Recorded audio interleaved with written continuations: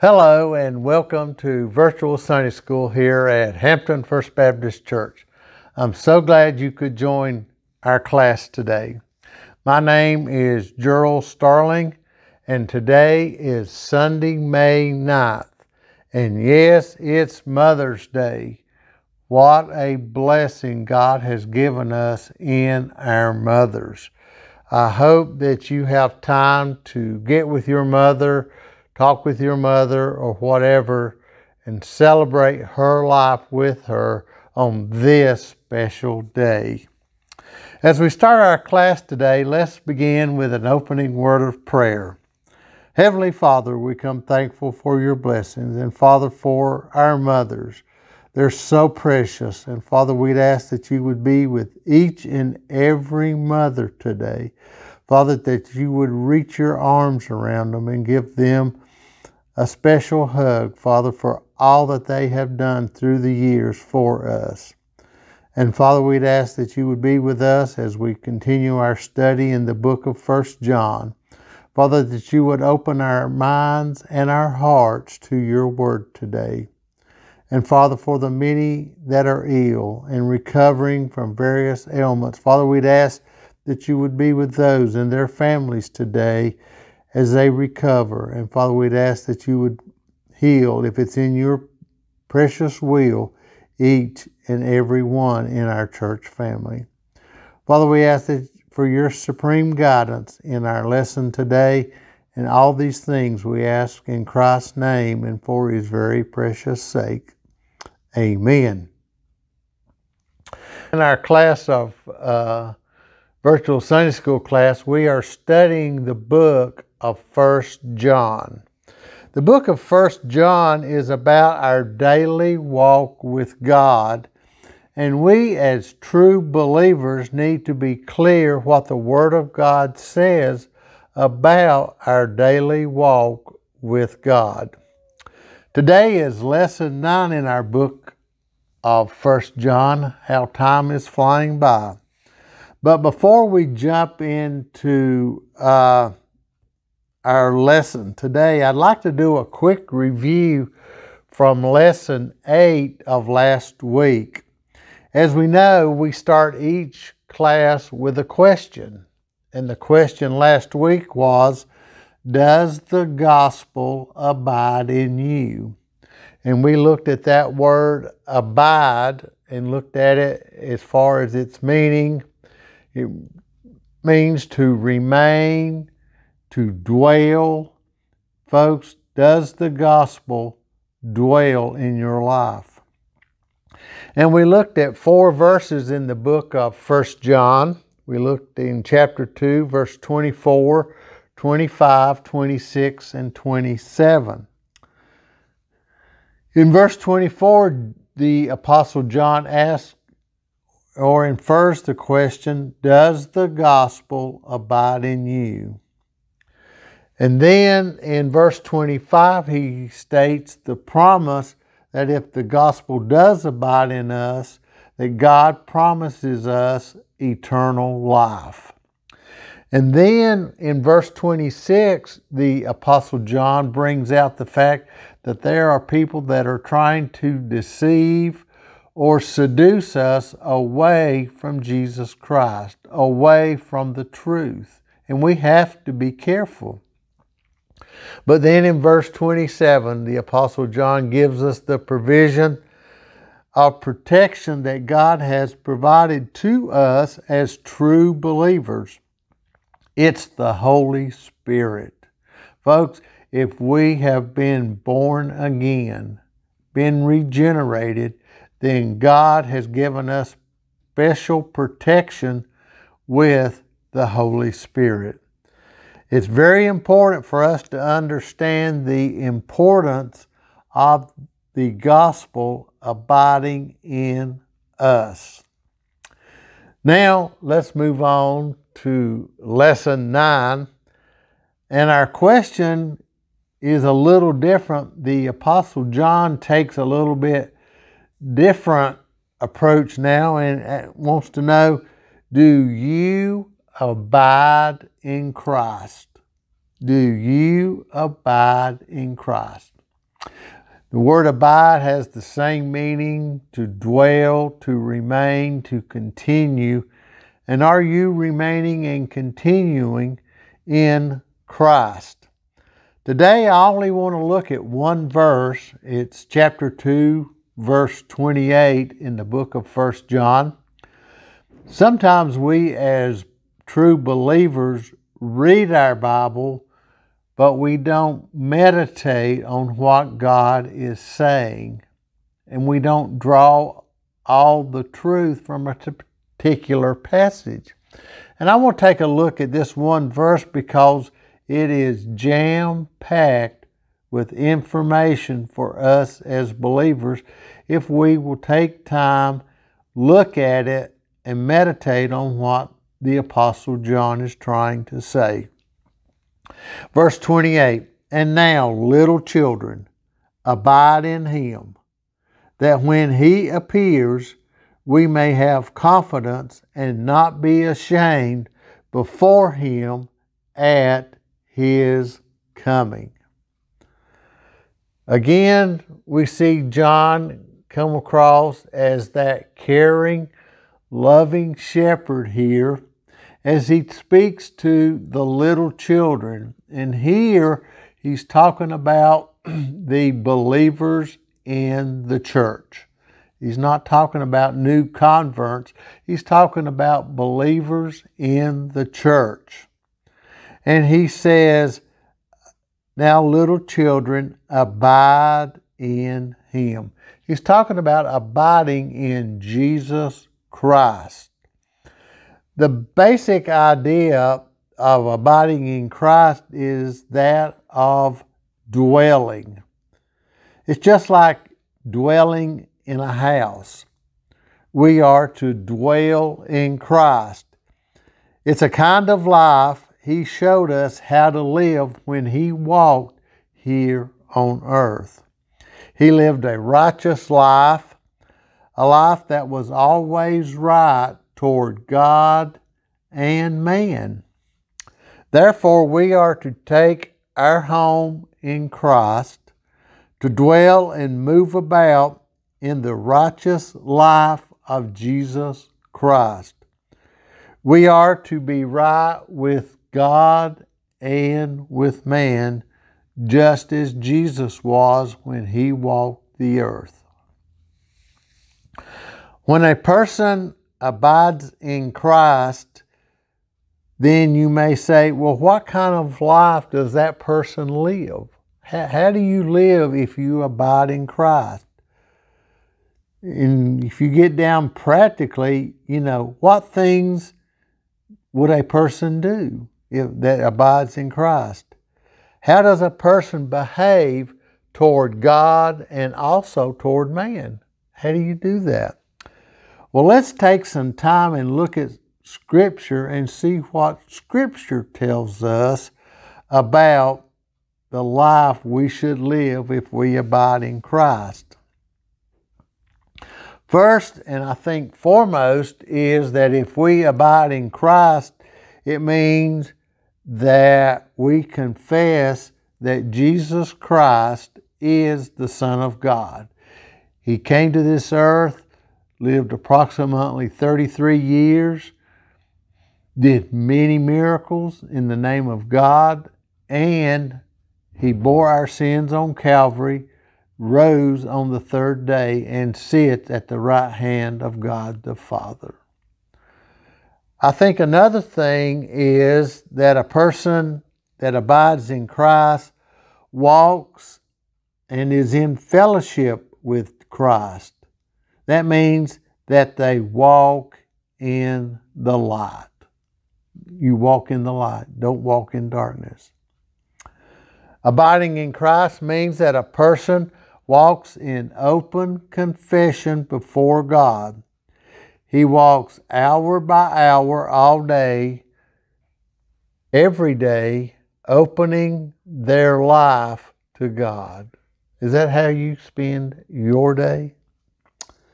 Abiding in Christ means that a person continues in the Word of Christ and knows the truth. Folks, having the truth on your side is so important. As we have mentioned in our study, John was battling the Gnostics of his day that were denying that Jesus was the Son of God and were claiming false claims that Jesus was not the Son of God, that he did not actually die on the cross, and that he did not resurrect. And so the truth is important here to John's reader. And I think it's just as important for us today to understand the truth about who Jesus Christ is and what he expects of us each and every day. Abiding in Christ means that a person lets the Word of God abide in his or her life. Again, we see that word abide again, meaning letting the Word of God abide or dwell in your life. Is that what's in your life? Abiding in Christ means that a person has the power to live like he or she should. Folks, we have power over sin if we are a true born-again believer. Folks, we have the Holy Spirit, and all we have to do is pray and know the truth. And folks, we can live like we should live. We have power over temptation. Abiding in Christ means that a person dwells in love, unity, and fellowship with all other believers. Folks, are you living in love, unity, and fellowship with other believers? In this day and age that we live in, we need to be in unity with other believers. Abiding in Christ means that a person bears fruit and lives a very fruitful life. We're talking about fruit. We're talking about Galatians chapter 5, the fruits of the Spirit. Folks, we should have the fruits of the Spirit in our life if Christ is truly abiding in our life. Abiding in Christ means that a person loves others and that he lives and walks in love toward others. The word others here is talking about people that we come in contact, possibly non-believers, strangers, people that we may encounter at the grocery store or wherever we may be out and accidentally run into someone. Folks, we need to have love toward everyone. Because if you look around in our state and nation, we need love toward one another. And we need to show that love and not be prejudiced toward one person or another. Abiding in Christ means that a person continues in the church. He or she has not gone out from the church. Folks, I think true believers want to be in church. They want to have fellowship with other believers. I have encountered people that say they don't need church, but you question their salvation. Oh yes, I'm saved and all this.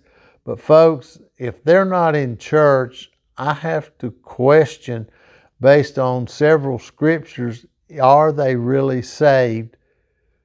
And what is their true relationship with Jesus Christ? Folks, believers want to be with other believers.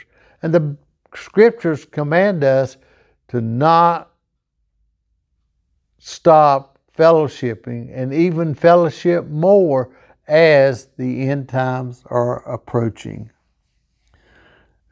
Abiding in Christ means a person does not walk in continuous sin. Folks, we have power over sin, and a true believer will not get hung up in a continuous sin over and over. Abiding in Christ means a person possesses confidence because of the Holy Spirit that is abiding in them. Folks, you can walk around, and I'm not saying a proud, haughty spirit, but with confidence because the Holy Spirit is in you. And when you speak to someone and God opens the door of witnessing to that person, you have confidence that you can speak to them, and give them the information they need. What they need to know about God the Father, God the Son, and God the Holy Spirit. So folks, I think you can have a Holy Spirit confidence when you go out if you're abiding in Christ. Abiding in Christ means a person actively surrenders himself to God's commandments. Folks, you should surrender yourself to God's commandments willingly. Just like the Apostle John has done, he has been submitting himself willingly to God's commands. And John has not had an easy life. He's been beaten. He's been put in prison. He was thrown out on the Isle of Patmos with the scorpions. So John understands what it's like to live the kind of life that he has lived and to follow God's commandments. A great book about surrender is a book by Andrew Murray. It's called Absolute Surrender. A great book. I would encourage everyone to read it. It's a great book about how to really surrender your life to God. It's several years old, but I think it is as timely in May of 2021 as it was the day that Andrew Murray wrote the book. So I highly encourage that. I believe that if a person is truly born of God, that he or she cannot help but reflect the character of God. I'm serious. I think if you are truly born again, that you will reflect the character of God in your life. If you stay in the Word and abide in Christ, you will reflect God's character. In verse 28, it says, "And now, little children, abide in Him." And then in the second part of the verse, it says that when He appears, we may have confidence and not be ashamed before Him at His coming. John gives us the purpose for abiding in Jesus Christ, that you may have confidence and not be ashamed. Folks, that's the reason we need to abide in Jesus. Folks, that we'll have confidence when He comes, and we will not be ashamed. Now, if we look at the word confidence here, it means boldness, assurance. It has the idea of an unshakable boldness and assurance. And folks, that's what we need today. We need boldness and assurance because of all the trials and tribulations that we're going through. If we abide in Christ now, today, and every day, we can have unshakable confidence and assurance, and even have boldness when Jesus Christ returns to this earth. Folks, I want to stand there with confidence, boldness when Jesus comes, and have him say, "Thou good and faithful servant." The word ashamed here has the idea of to shrink back, to pull away from, to sense guilt and sense disgrace, to feel embarrassment. Folks, I don't want to be embarrassed when Jesus comes. If we do not abide in Christ, we will be ashamed when Jesus Christ returns to this earth. Folks, do you have the confidence that you need if Jesus returns to earth today? Do you have that confidence that you could stand there in his presence? Or would you have to stand there in shame, shrinking back?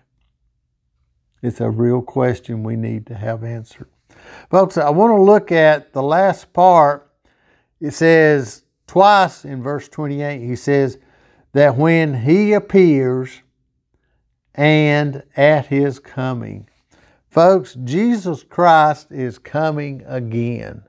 Scripture is emphatic about the return of Jesus Christ to this earth. It's going to happen. He's coming to consummate human history and to judge the earth. He's going to judge every man and every woman who has ever lived. Folks, the Father is going to say it's time and Jesus is coming. Folks, we need to be ready. It's happening. The second point is the task of the believers is to prepare for the return of Jesus Christ. Folks, we need to be preparing. We need to be living right. We need to be living in Christ. We need to have the gospel in our lives. And folks, we need to be telling others about Jesus Christ. Folks, we need to be an encouragement for all the people that are discouraged. Folks, we're going through a tremendous pandemic for almost 2 years now. And there's good days and bad reports. I was just looking while I was in North Carolina, 79 people died in North Carolina because of COVID-19 last week. Folks, the numbers haven't gone away. So we need to be prepared. Folks, we need to watch the news, but folks, we need to be an encouragement for everyone that's discouraged and let them share in the hope we have.